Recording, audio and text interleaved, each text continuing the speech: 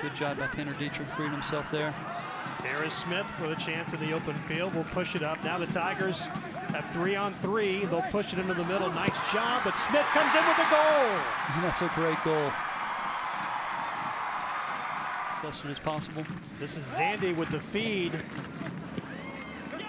Shot will go up. Still alive.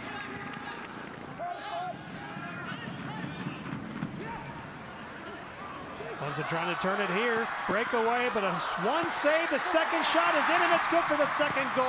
That's John Murphy coming in, scoring his first college goal within the first 3 or 4 minutes of being on the field. So again, the Tigers knock off Villanova by a final score of 2-0. So again, Clemson moves to 3-1 on the season.